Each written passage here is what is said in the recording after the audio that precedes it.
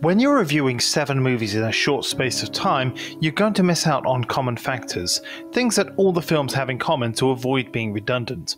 This video is to comment on such trends and discuss other things the Saw series does well, or not, as the case may be. Let's start with the music. Now, I've used bits of music in my reviews, and whereas the trap music may not be memorable, the main theme, Hello Zepp, is.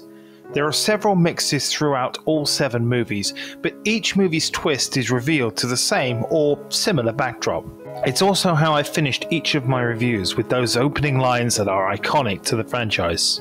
The music during the traps add atmosphere where needed, the use of silence during the breathing trap in Saw 6, or the way the music in the Venus flytrap in Saw 2 gets faster and louder as Michael becomes more desperate before succumbing to its purpose. Unfortunately, these are the only times that I can think of or that remain memorable. There's lots of music used, but nothing else really stands out as the action on screen takes precedent. Maybe that's the point, but it's a legitimate criticism. Sound effects, on the other hand, are incredibly intense.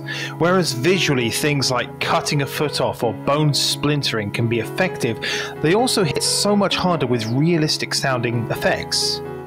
At no point during this series do I think that the sound effect is not fitting the scene or not being out of place. Mechanical clunking or the whirring of saws have been repurposed to make you fear and anticipate normally innocuous sounds. This goes hand in hand with visuals which only once or twice don't look realistic, namely Amanda pulling needles out of her arm in Saw 2 or Dr. Gordon cauterizing his leg on a hot pipe in Saw 7. Otherwise though, everything looks like it's actually happening to the actors. When Troy in Saw 3 is pulling the chains out of his skin, it looks like he's really suffering and you recoil, especially when he pulls out his Achilles chains. Now, I mentioned Jill's purple blood in Saw 7, and that film perhaps has the most cartoon-like deaths, such as arms and jaw being pulled off by a car, but it's still a visceral effect, especially Jill's jaws being blown open by the head trap. In earlier entries, the camera work highlighted the struggle the victims had with the use of cutaways how they're feeling inside, or sped up footage to show panic. This is toned down in later entries, instead opting for close-ups of the damage or impact depending on the trap. Saw 7 is the only one guilty of pandering to the audience, as some shots including throwing of the saw or Suzanne's trap emphasise the 3D. I preferred the spinning or sped up view when in a time limit situation, but at no point did its removal detract from the films.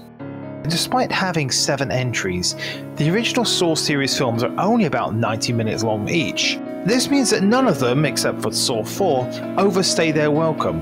In each review, I mentioned whether a film didn't do enough or tried to do too much, but as an average, each one balances out to tell a long story over a timescale of several years. Time is a vital plot point. You really have to pay attention to know what's going on. Most of the twists, especially in later films, rely on events in previous entries and your prior knowledge of characters and motivation.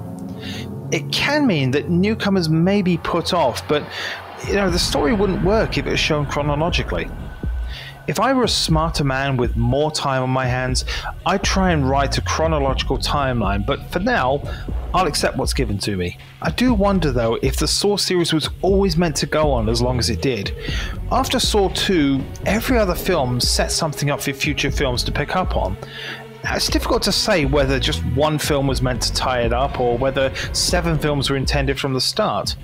This would explain why no sequel bait was left in the first 2 films. Perhaps they weren't expecting so many sequels back then. Something I do like is the lack of big-name Hollywood actors stealing focus from everyone. Danny Glover and Donnie Wahlberg are the only well-known actors, and they're used well as Detective Tapp and Eric Matthews respectively. As much as I dislike Eric's character, he's portrayed well by Wahlberg throughout. This franchise though shines a big spotlight on Tobin Bell.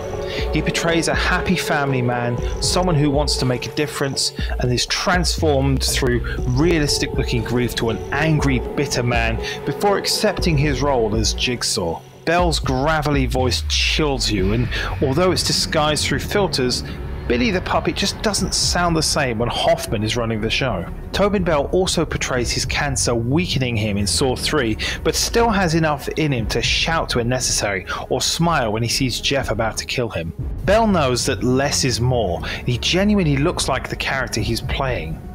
Without this performance, Jigsaw's story just wouldn't be as fascinating. And so I go into the 8th movie, Jigsaw, excited but at the same time apprehensive. It's been 7 years since Saw 7, and I'm hoping that this new film is more like Rocky Balboa than Indiana Jones and the Crystal Skull.